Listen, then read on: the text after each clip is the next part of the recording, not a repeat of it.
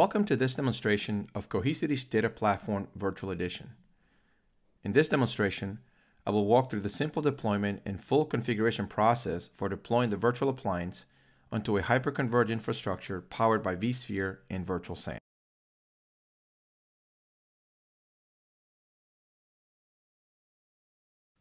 So in typical vSphere form, the virtual appliance is packaged in an OVA format.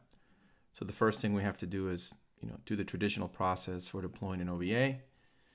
It could come from either a URL or a local source. In this particular case, I happen to have the OVA locally on one of my computers.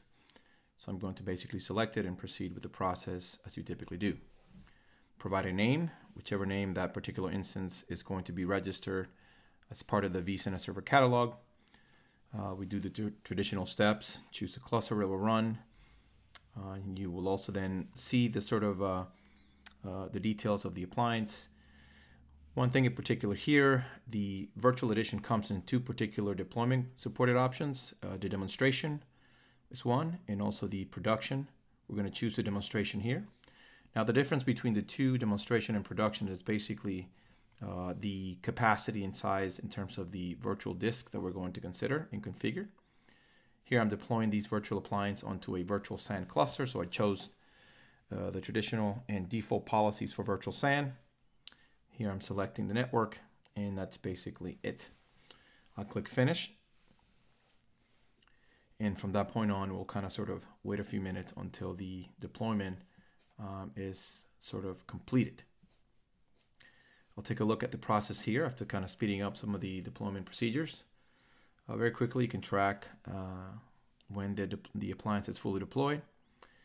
Now, before we turn on the virtual appliance, we'll go on and add a couple of the requirements as listed in the demonstration and production instructions.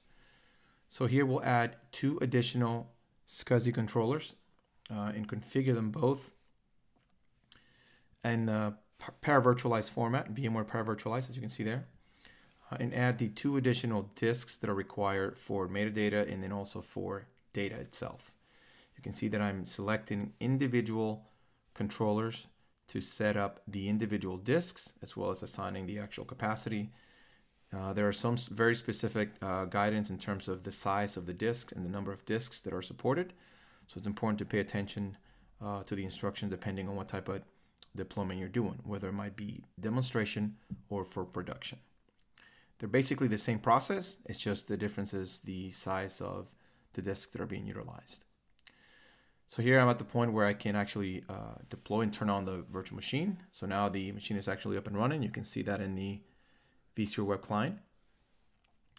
Once it's up and running, obviously I can then go into the appliance itself, log into the IP address that's been locally assigned.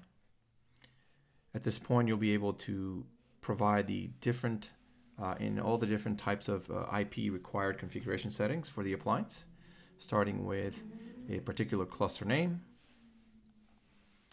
all the different information that are required with regards to anything that is going to be particular about the cluster itself,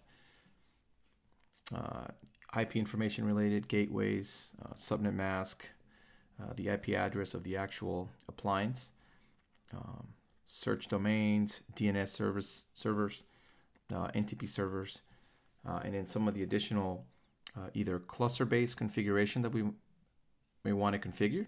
In this particular case, I'm referring to the encryption settings, whether you want to enable that at the cluster level, or do you want to do that per view boxes later on. So here I enable all the capabilities, as you can see.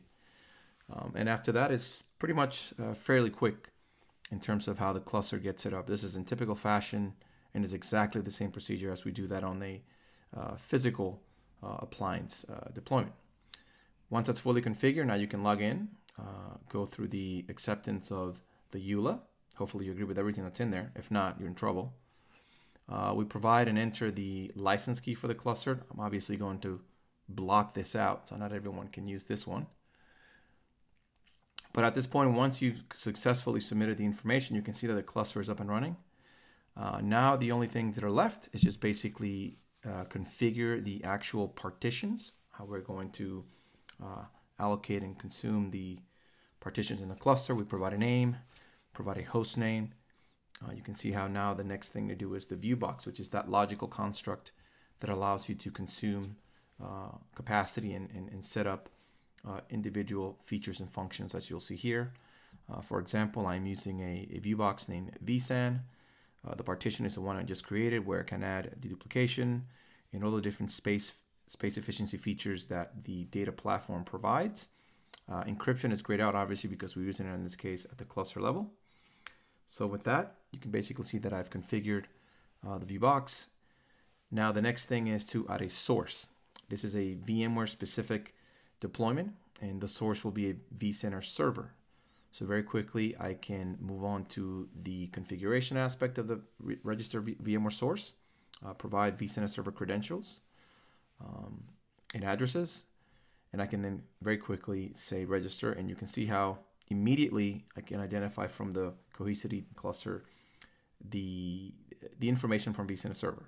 So now the next thing to do is very quickly get either a protection job working or some of the other functions, but in this case, I'm going to very quickly configure a protection job for virtual infrastructures.